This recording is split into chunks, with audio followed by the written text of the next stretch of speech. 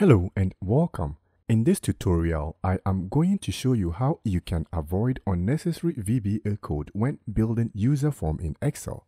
The code I will share with you will save you time. It is just a one-liner code and it is easy to maintain. You can use it in any VBA Userform project. Feel free to download it using the link in the video description. Consider this Userform. All the fields marked by asterisks are required and hence the user cannot leave them blank when filling the form. When an attempt is made at adding a new record with the required fields not entered, you get a critical message and you are prevented from adding such a record. This is how many people will approach coding such a data validation. This approach, though works, it involves a lot of typing. Maybe it is okay when you have just one or two controls to check if they have values. It is difficult to scale when a lot of controls ought to be verified. If I want to add a new control or remove an existing control, I must manually edit the code. If you have a new project with different controls that are required to be filled, you need to code something like this to validate the required controls on that user form as well. That is a lot of work. Another bad thing about this approach is that at runtime, it does not tell you the control that you forgot to provide a value. You need to manually scan through to find which control needs to be filled. How about replacing all that with this one-line code, which is reusable, easy to maintain, and it does not require you to modify the back-end code. It looks clean and it can tell you the first instance where you did not enter a value. You get all the positive things that the earlier approach did not offer. I am going to show you how to set this up and use the pre-written procedures you can download using the link in the video description. This is how it works. If you are using the downloaded starter workbook, you should have a module called Module Utils. Inside it are two procedures. The required field exists procedure basically takes a user form and loops through all the controls on the form, looking for those with a certain tag. The default tag is required, and if it finds one, it checks if data was entered for that control.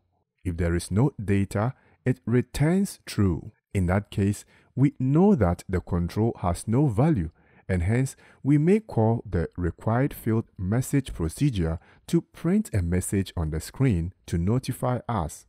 Or you may want to entirely choose to do something else. The two procedures can be used independent of each other and in different scenarios where there is a need to check if fields have values. What you need to know is how to set the tag property of a control. So, go to the user form called required fields, which you should see if you downloaded the package. We need to find a way to identify all the controls that we want to check or mark as required. Click on a control, for instance, contractor name.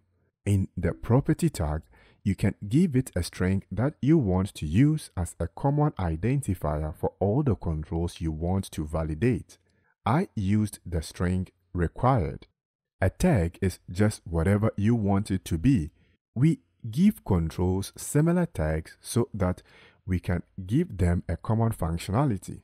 You can use any tag string you want, but just be consistent. You can check the other controls and you will see that I have defined the tag for you. All the required fields have the required tag. Once again, use any tag you want, just be consistent. In our case, we want to validate the required fields when the Add to Tracker command button is clicked. We can use our procedures as follows. If required field exists, we give it the argument me. Me here refers to this user form, and there is an optional argument tag as, which we will not specify because we used the default to tag our controls. Remember to use the tag string you gave to the controls during the designing phase of the form. Or if you changed what I defined for you, use it as the second argument. If any required field is not filled out, we raise the required field message and then exit the subroutine. Perhaps you do not want to raise a message but do something else. Just specify that here. The required field exists procedure returns a boolean and you can decide on what to do with that. Let us try this out. We click the command button and we get a critical message that fields marked by asterisks are required. When we click OK, it takes us to the first instance where this occurred. Let us fill out some few more and then click the Add to Tracker again. We are still missing some required fields. Click OK to see the next instance of where we need to fill out. When all the required fields have values, we can check again, and this time we do not get the critical message.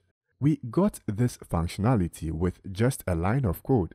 These are the benefits of using the procedures I have pre-written for you. You can use it in this project or any other project. In the same application, you can check required field multiple times and make decisions on what to do each time.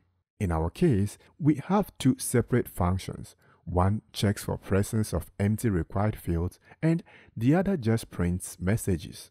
Also, we get to know where to fill out right away, so we need not to manually scan through the form to find out where we need to fill out. Our user form itself has less code and hence easy to maintain. This separation of user form code and functionality is a good practice you may adopt.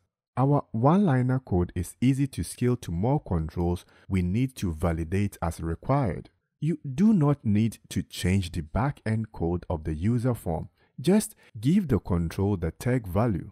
You do not know what you will break when you begin editing or updating the back-end code itself, and this makes our approach relatively safer, since we do not get to edit the back-end code.